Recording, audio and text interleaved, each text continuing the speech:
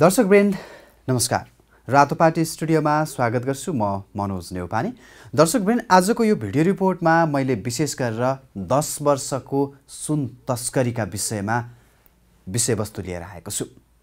Political access र criminal नेक्ससका आधारमा सुन तस्करी, 10 वर्षमा 7 क्विन्टल बराबर सुन बरामद, 579 पक्राउ।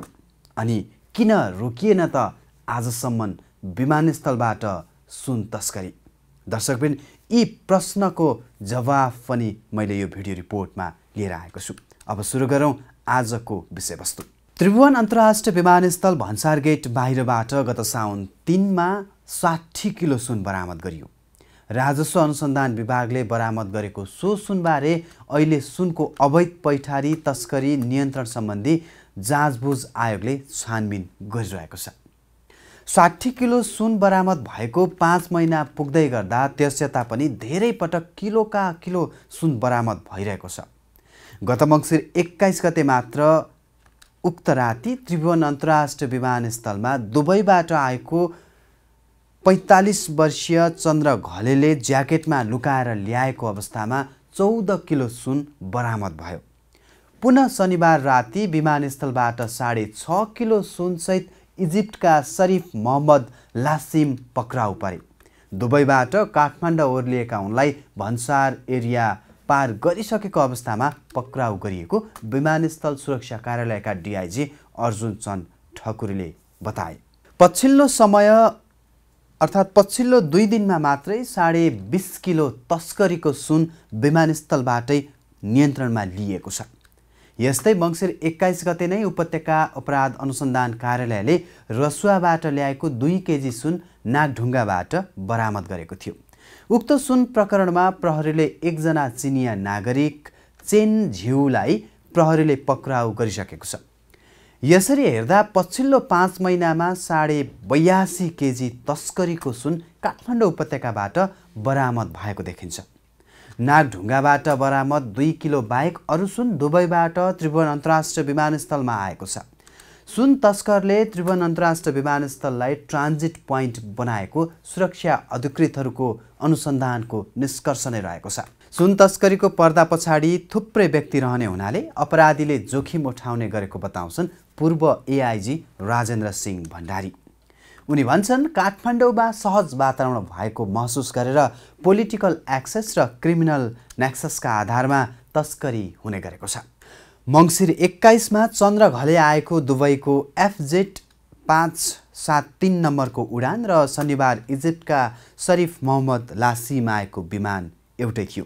मोहम्मद लासिमसँगै आएका अरू 2 जना सुडानी नागरिकलाई पनि पक्राउ गरेर विमानस्थल भन्सार कार्यालयले अनुसन्धान गरिरहेको छ। दर्शकवृन्द तस्करी गरेको सुनको बजार टार्गेट भारतीय बजार रहेको छ। सुन तस्करले भारतीय बजारलाई टार्गेट गरेर काठमाडौँलाई सुन तस्करीको ट्रान्जिट बनाउने गरेको जानकारहरू बताउँछन्। नेपालमा बरामद सुनबारे लामो समयदेखि अनुसन्धान गरिरहेका एक प्रहरी अधिकृत भन्छन् अधिकांश तस्करले भारत लैजाने गरी दुबई र हङकङबाट सुन तस्करी गरेको देखिन्छ। ती अधिकृतका अनुसार भारतमा सुनको ठुलो बजार र मूल्य महँगो भएकाले सुन तस्करले त्यही बजारलाई टार्गेट गरेको देखिन्छ। त्रिभुवन अन्तर्राष्ट्रिय विमानस्थल भन्सारमा दक्ष जनशक्ति नहुँदा र त्यहाँ सक्रिय युनिटहरूको बीचमा समन्वय नहुँदा विमानस्थलबाट सुन तस्करी नरोकिएको जानकारहरूको दाबी छ। अर्थ मन्त्रालयमा कार्यरत 1 जना सहसचिव भन्छन् अध्यागमन प्रहरी र भन्सार 3 तिर छन्। हप्ता दिनको अन्तरमा कुनै व्यक्ति दुबई आउजाउ गर्छ भने अध्यागमनलाई थाहा हुन्छ तर भन्सारलाई थाहा हुँदैन। शङ्कास्पदहरूको विवरण अध्यागमनले नदिँदा निगरानीमा समस्या रहेको ती सहसचिवको गुनासो पनि छ। इन्टेलिजेन्स कमजोर छ। अहिलेसम्म विमानस्थलको इन्टेलिजेन्सले विकास गरेको सुरागबाट सुन पक्राउ गरेको आफूलाई नै थाहा नभएको ती सहसचिव बताउँछन्। प्रहरीको इन्टेलिजेन्स युनिट केही सक्रिय भए पनि राष्ट्रिय अनुसन्धान विभागको संयन्त्रले कुनै सूचना सङ्कलन गर्न नसक्दा सुन तस्करी घटेको छैन। विमानस्थलबाट सुन तस्करी आगामी दिनमा नरोक्ने बताउँछन् पूर्व एआइजी राजेन्द्र सिंह भण्डारी। उनी भन्छन् तस्करले अहिलेकै जस्तो राजनीतिक संरक्षण पाएसम्म तस्करी रोकिने अवस्था रहँदैन। राज्य संयन्त्रले आफ्नो सूचना संयन्त्र मजबुत बनाउन नसक्दा नेपाली व्यापारीहरूले नै दिएको सामान्य सूचनाका आधारमा विमानस्थलमा तस्करीको सुन बरामद हुने गरेको छ।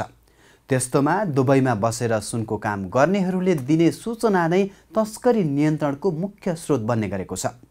तस्करहरूको बीचमा बेमेल हुँदा त्यस्ता सूचना आउने र सुन बरामद हुने गरेको बताउँछन् पूर्व एआइजी भण्डारी।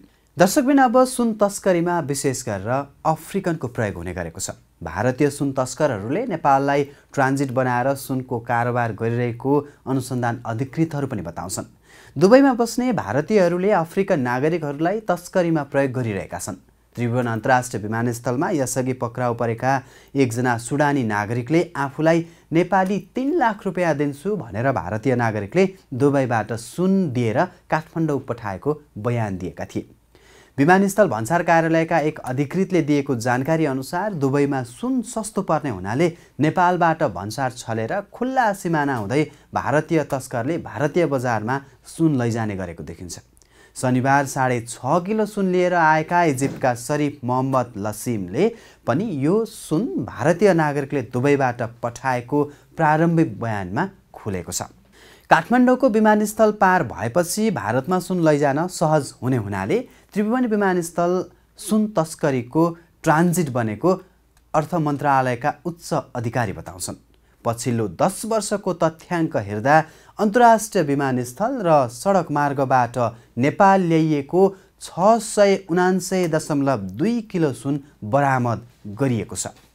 प्रहरी प्रधान कार्यालयको तथ्याङ्क अनुसार आर्थिक वर्ष 2070-71 देखि 2080-81 सम्मको अवधिमा करिब 7 क्विन्टल सुन बरामद भएको हो।